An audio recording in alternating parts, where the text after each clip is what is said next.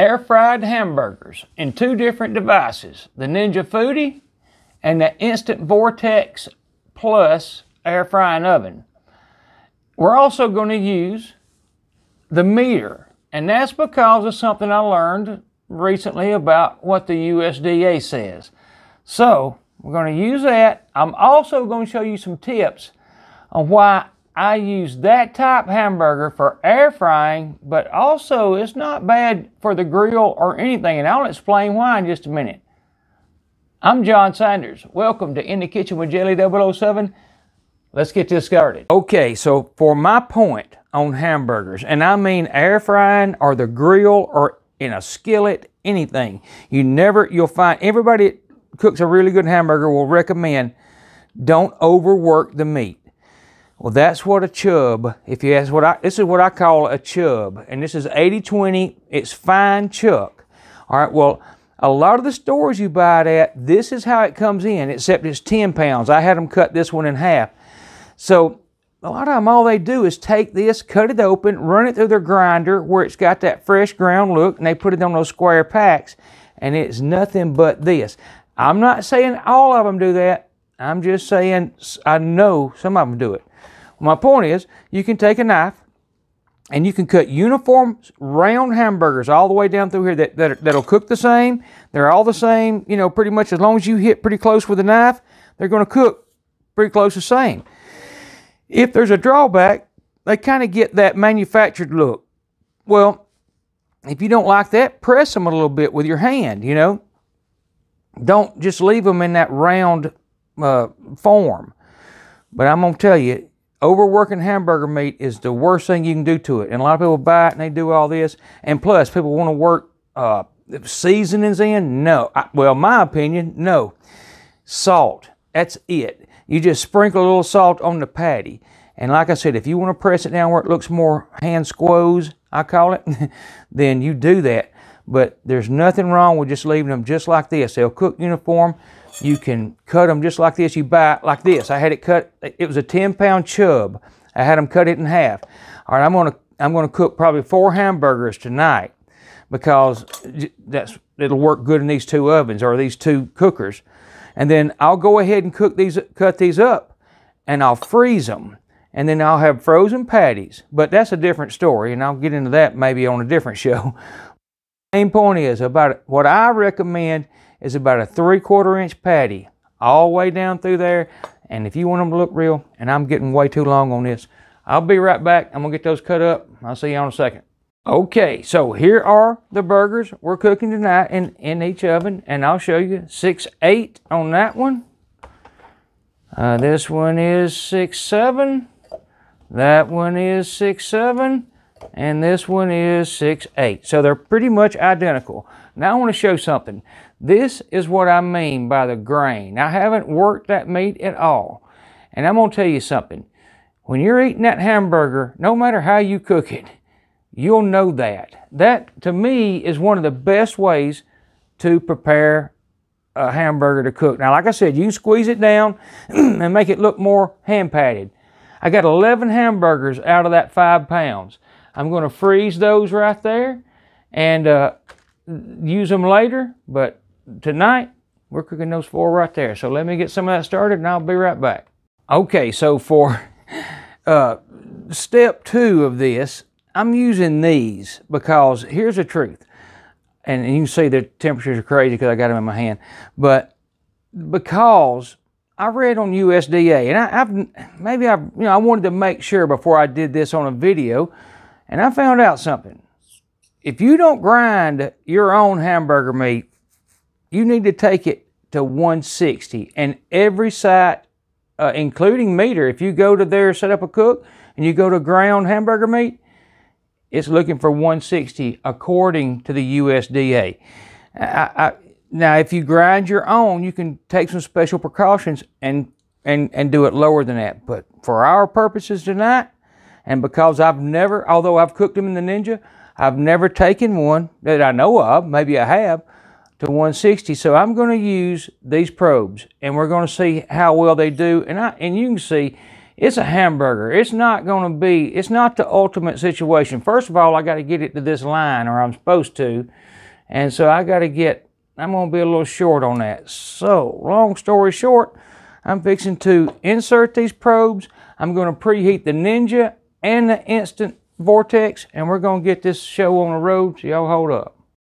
Okay, so I'm going to let both of them run at 375, this one on air fry and this one on air crisp, for like 10 minutes to make sure they're completely, both of them, I've got the trays in here and the trays in here. That's just to make sure they're both completely at 375. Now to touch back on this 160, this is the USDA's website. And if you look right here, ground meats, it discusses everything else difference, and you can look it up, but it says ground meat 160. And I have kind of always known that. I know that any meat that is exposed to oxygen or air is where the bacteria can grow, and that's what I've always heard. And I'm not a FDA guy, but in other words, when you grind a meat, air is exposed to all of it, so you have to compensate for that, or you have to cook the temps that you would normally just go on the outside of a steak or a chop. You got to take that whole hamburger or ground meat to that. So anyhow, I'm gonna hush on that. You can look it up and see what you think, but I just want to make sure everybody stays safe. That's what we're trying to be. Don't get hurt. We're just trying to cook some supper. I'll be right back.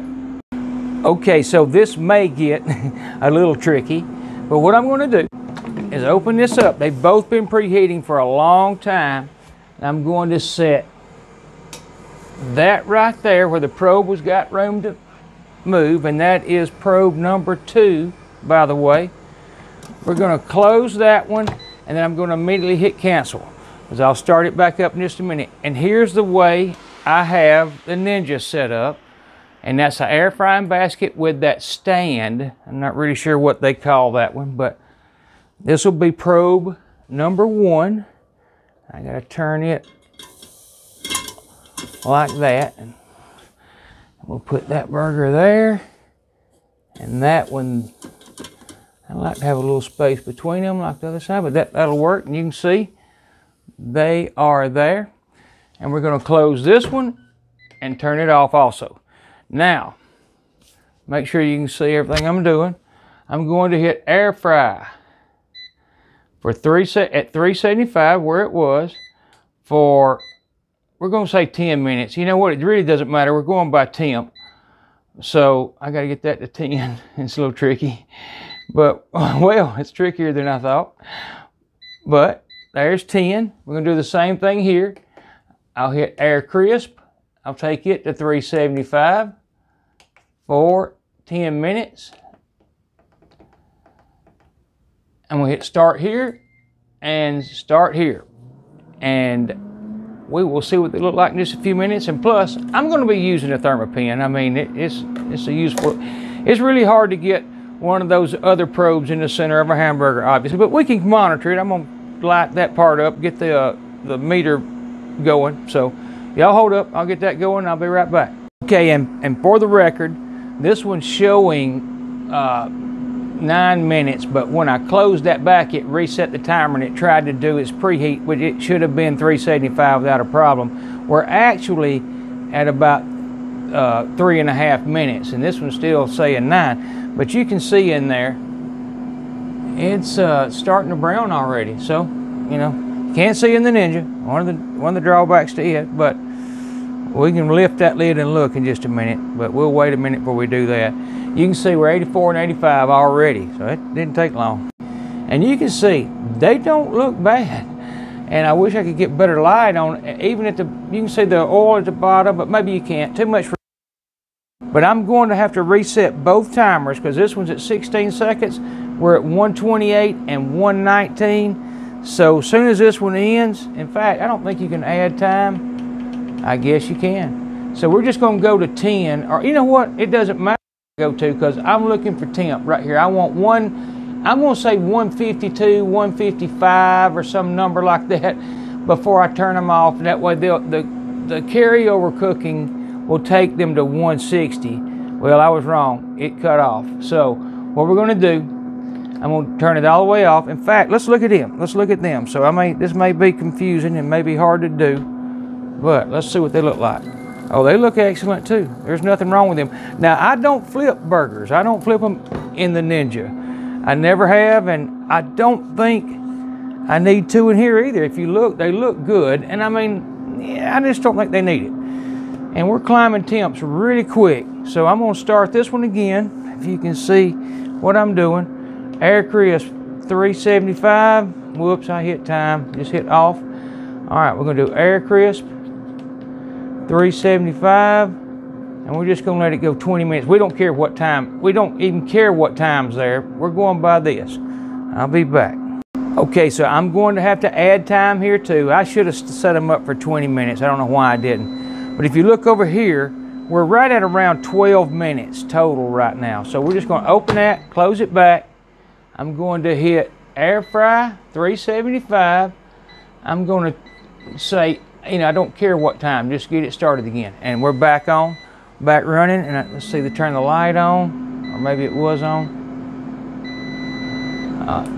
It's already preheated. That's what it's telling me to do, is add the food. So, you know, like I said, but they look good. They look real good, but we're waiting on this. So, y'all bear with me.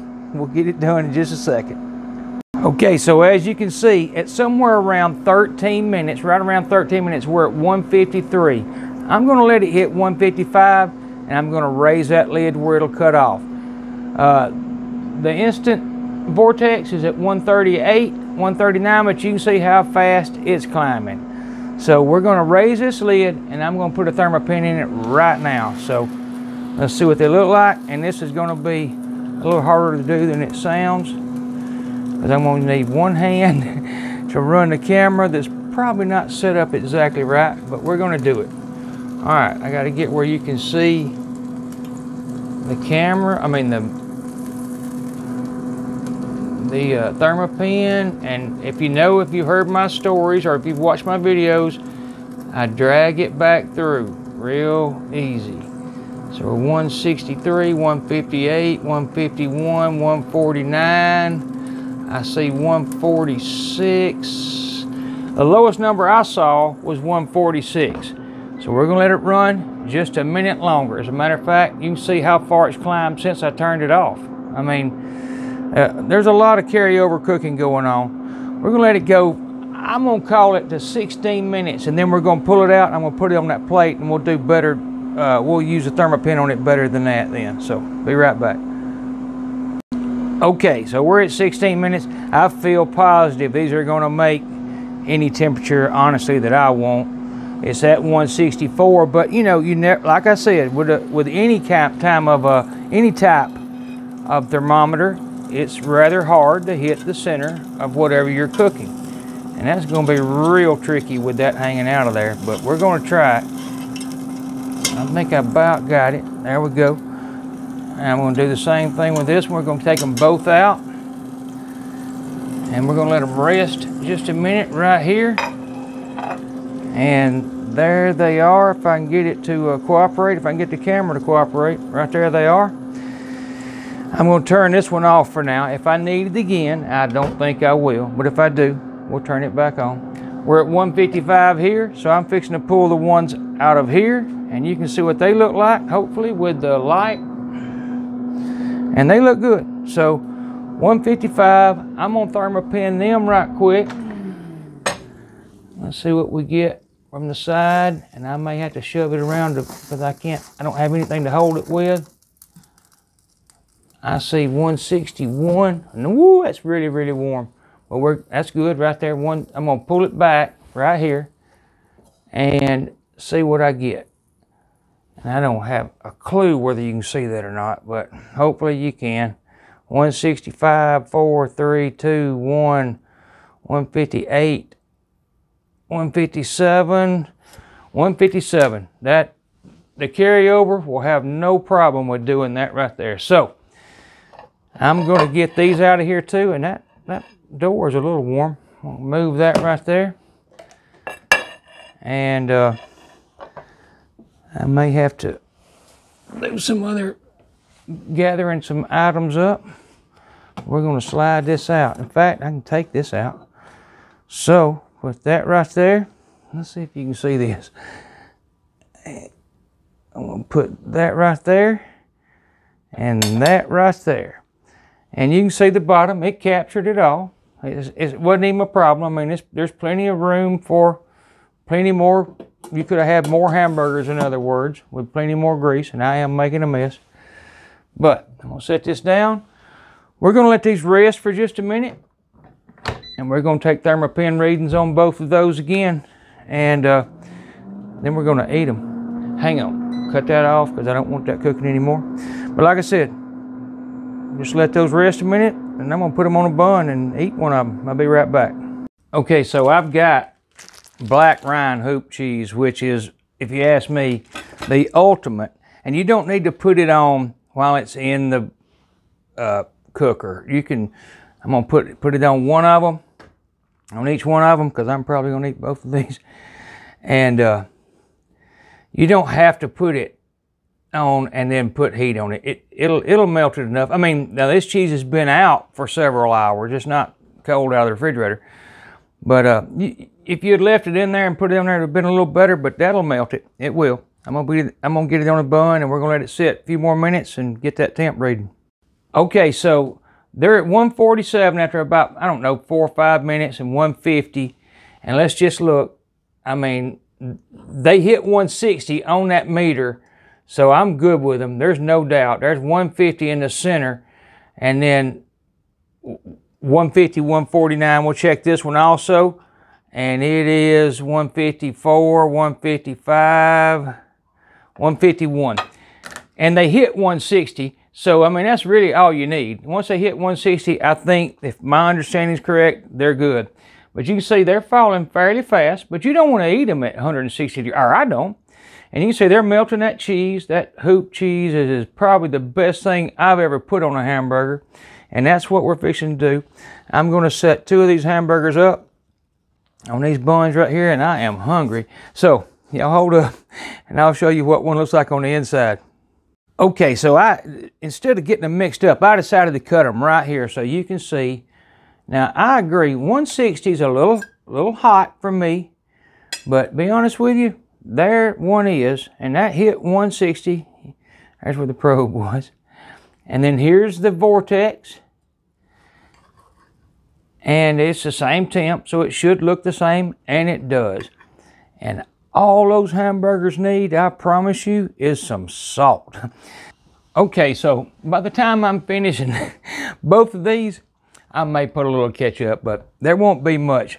But let me tell you, you can tell by just tasting that meat by itself, but take my word, the hoop cheese, it makes it even better. And what I'm talking about, the grain, I could eat this. I mean, it is excellent. I don't know how you beat that. That's a hamburger at home that rivals a lot of restaurants. I say that a lot. I really think it does. That hoop cheese will make anything better. Thank y'all for watching my video. I probably got this one a little longer than I meant to too, but I wanted to explain that 160. There's a couple of things that I didn't know. Honestly, I've never got hamburgers. I've never looked for 160. Now I know though, so I just want to be safe. And I still believe in a thermopen or an instant read thermometer. Thank y'all for watching, subscribing, sharing. I love y'all all. Y'all fix your hamburger in one of your air fryers. Any kind will do, by the way. But you see what these two will do. Y'all come back to see me. Have a good night. Oh, by the way, I'll put my big head over here for y'all to subscribe. Please touch it and do that. And the same thing with one of them videos I always put. Watch that too. Love y'all all. Bye-bye.